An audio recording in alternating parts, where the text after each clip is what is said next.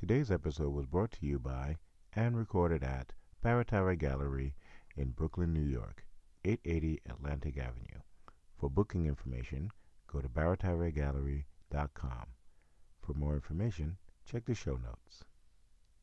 Clarke, Clarke, let's Clarke about it. Clarke, Clarke, let's Clarke about it. Learning every day, help is on the way. Let's Clarke about it.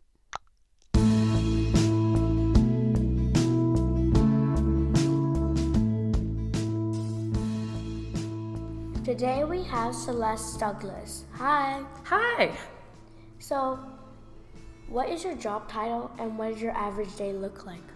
Well, I am the Deputy Superintendent of a district in East Flatbush and Canarsie, and my typical day is really not typical. So some days I'm in school, some days I'm in the office, some days I'm attending events, and some days I'm working on Saturdays. So for example, yesterday I had to go to a school play, a school fair, and then to meet with some parents. So it's really just an amazing job. Is it really busy? It's really, really, really busy. So did you always want to be an educator? Like, did you go to school for education? No, not really. Well, when I was 5, I wanted to be a model, but then I realized I wasn't tall enough. When I was 8, I wanted to be an actress, but then I wasn't too sure about how to get there. But I really always wanted to be a lawyer. But after graduating from college and interning at a law firm, I realized that wasn't my dream, and I decided I wanted to be a teacher. When did you realize that you wanted to be a teacher?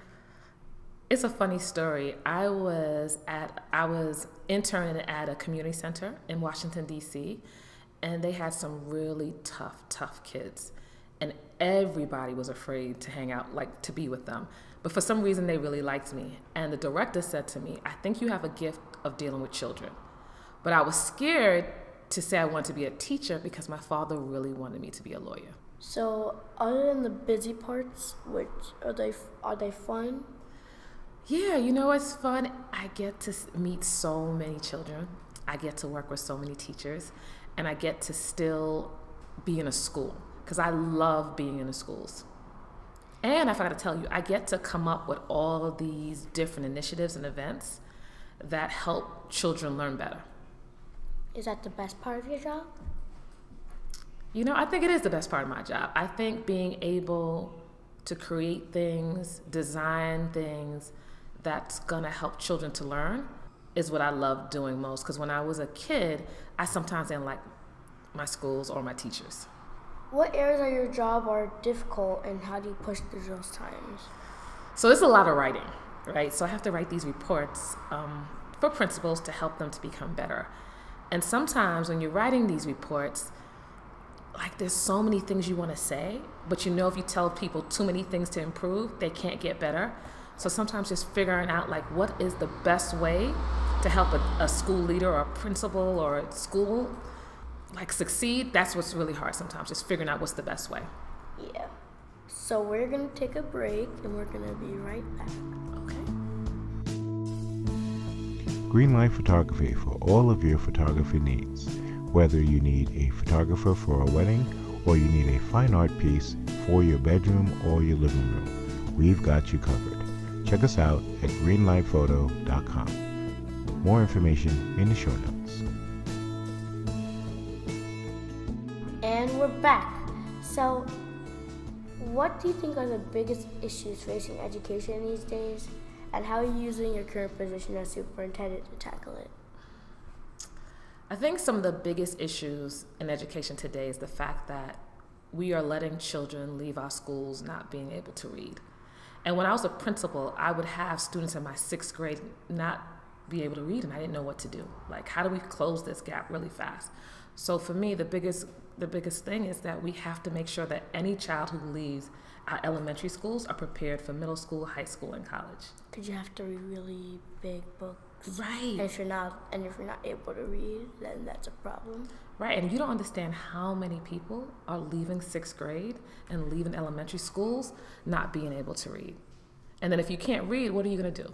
If I wasn't able to read, it would have been hard for me because I love reading. Right, and guess what? So many kids aren't given that opportunity to love reading. So for me, really making sure that our schools allow students to become the best learners that they can is one thing.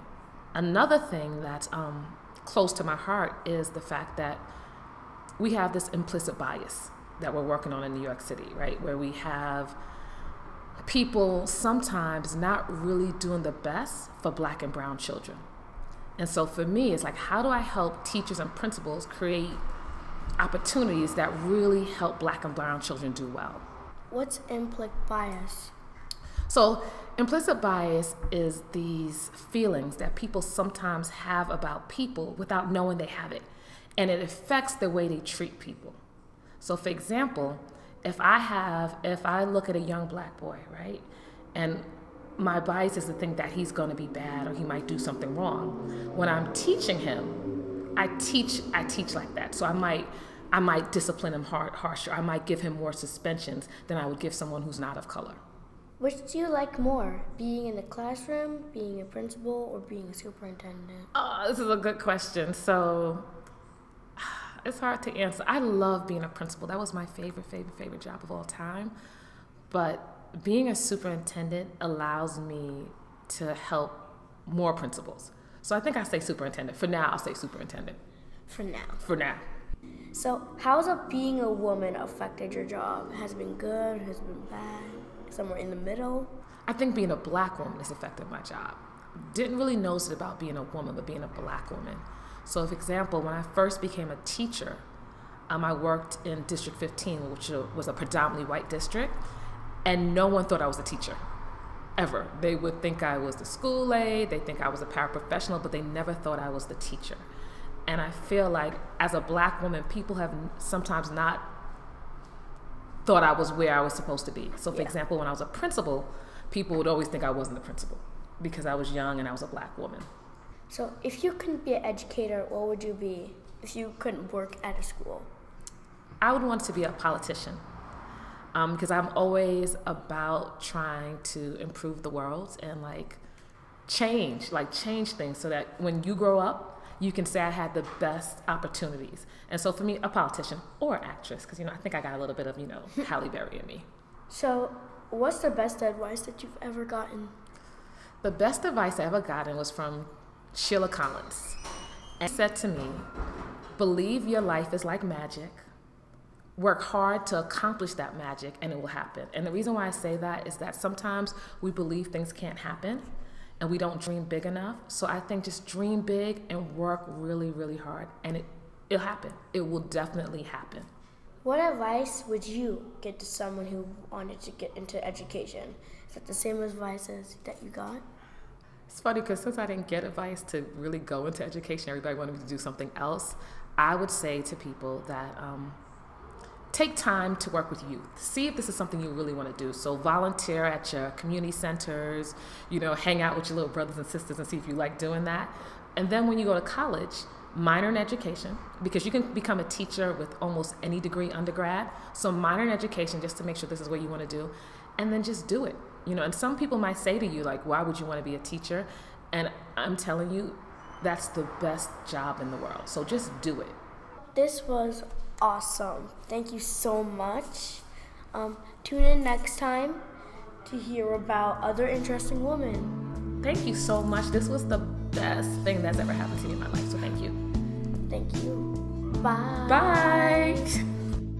Music for today's podcast was provided by bensound.com.